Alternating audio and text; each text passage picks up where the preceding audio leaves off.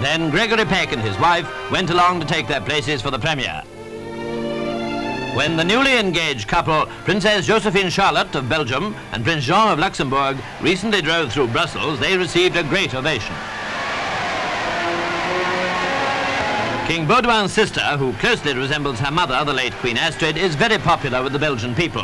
Her fiancé was educated in England and served with the Irish Guards during the war.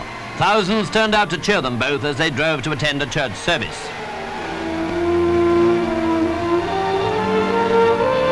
Braintree, Essex, is the place where the special velvet for Her Majesty's coronation